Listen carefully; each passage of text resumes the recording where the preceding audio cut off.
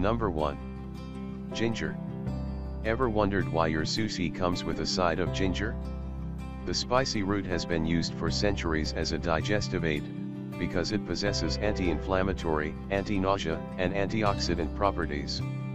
It also contains an enzyme called zingiberine, which helps digest proteins. Number 2. Yarrow. Yarrow might be a common weed to some, but taken in tea or tablet form, it's a powerful diuretic and has anti-inflammatory properties, great for maintaining a healthy digestive system. Number 3. Dandelion. Similarly, if you are looking to lose water weight caused by retention, try drinking dandelion root tea, or a herbal tea that contains dandelion as an ingredient. It is a natural diuretic, and will help your kidneys to flush out excess fluids and sodium. Consider adding a few squeezes of. Number 4.